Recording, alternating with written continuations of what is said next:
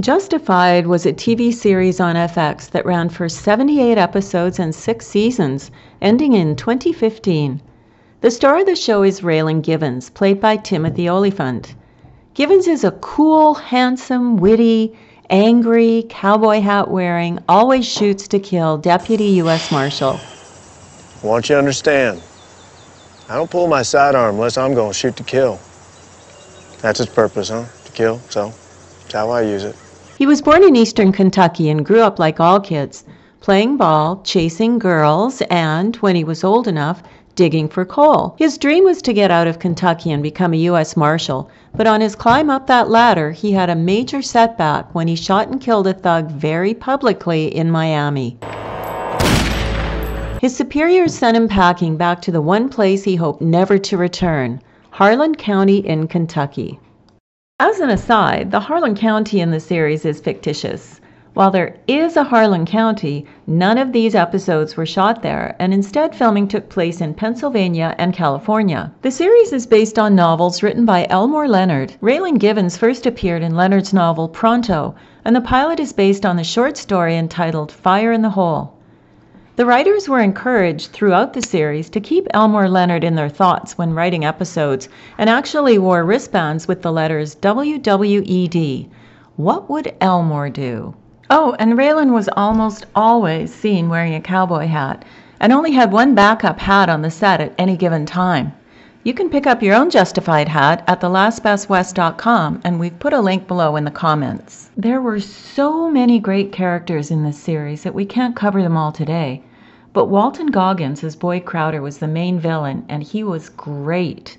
Initially, Goggins wasn't interested in the role. He didn't want to be typecast as the racist, backwoods character, and only signed on as he was a friend of Olyphant's, and if they agreed to kill him off in the first season, which of course didn't happen.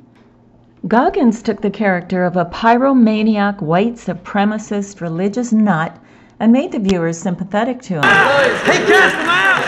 He cast them out! And like Jesus, we must never be afraid to strike out against those who practice evil. He harnessed just the right mix of charisma, charm, and vulnerability to make it almost impossible to hate him. You just can't take your eyes off him when he's on screen. Why, did you do something you shouldn't have? Well, that's a pretty low bar, Raylan. And the chemistry between Olyphant and Goggins is electric.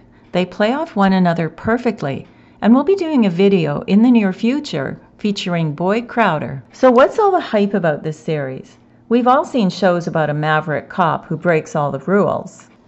Well, it all comes down to the acting. We've talked about Walton Goggins as Boyd Crowder. Goggins was the standout performer of the first season, but he meets his match in the second season in Margot Martindale, outstanding as Megs Bennett, fearsome matriarch of the Bennett clan, warmly maternal one moment and a cutthroat, vicious killer the next. Megs is a product of her environment, just like Boyd, Raylan, and everyone else in Harlan. The Bennetts and the Givenses have been rivals for generations.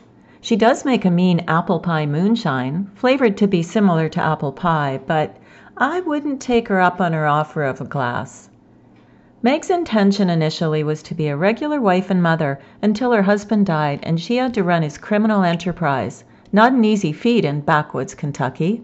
Megs runs a general store as a front for her family's lucrative marijuana growing business, and she entrusts her money to Alston Limehouse. And speaking of Alston Limehouse, he was first introduced in the third season of Justified. Limehouse is played by actor Mykelti Williamson. He's a butcher and runs a diner in Noble's Holler, where the residents frequently eat. He comes across as charming and affable, but don't let appearances fool you. He's an extremely dangerous man to cross. You ever see what happens when you put too much lye in the scalding water? Well, it burns off the hair and the hog skin besides. Now, I'm gonna give you a choice, Bernard. Limehouse also owed Megs Bennett some kind of debt because Megs entrusted him to hold on to all her stashed money before she died, purportedly millions of dollars. With so many people knowing about the money, Limehouse refuses to give it to anyone else but Dickie Bennett, played by Jeremy Davies. And despite being Meg's only heir, he has to hatch a plan to break out of prison to steal the money. One of Dickie's brothers, Dewey Crowe, played by Damon Harriman, provides some much-needed comic relief in the series. Next time I see you, I'm gonna... Tell Boyd his old buddy wants to see him. Another character central to this series is Arlo Givens, played by Raymond J. Barry. Arlo is Raylan's father. However, there was no Arlo in Elmore Leonard's Fire in the Hole short story. He was created in the series to provide some depth and background into Raylan's early years. Barry, as Arlo, does a superb job of playing the corrupt, lying, stealing father of Raylan. He was a Vietnam vet and suffered from PTSD, and was a criminal with ties to Crowder. Bad to the core and bad to the end, there is never any hope of Arlo reforming, and he stays true to the character until the very end. And not to mention the plethora of antagonists in this series. Jerry Burns as Win Duffy, for example, starts out as a bad guy, but eventually becomes a friend to the U.S. Marshal Department. A strange pairing for sure. Fletcher Nix, the Iceman cometh. Colton Rhodes, all of the Crows. Avery Markham and Catherine Hale, deadlier together. Gunfighter Boone, Daddy, Crowder's daddy.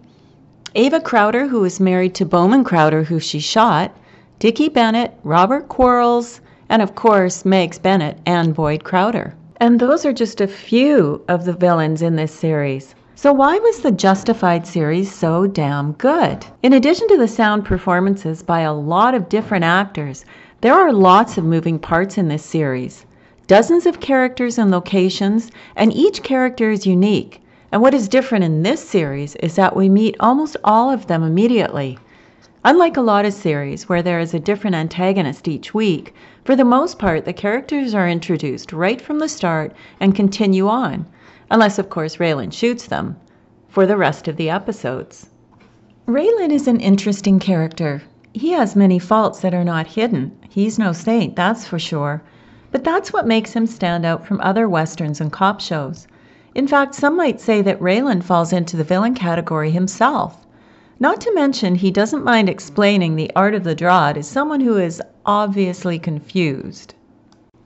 The show has multiple storylines and serious consequences, but it's easy to follow and rewards the viewer with every episode.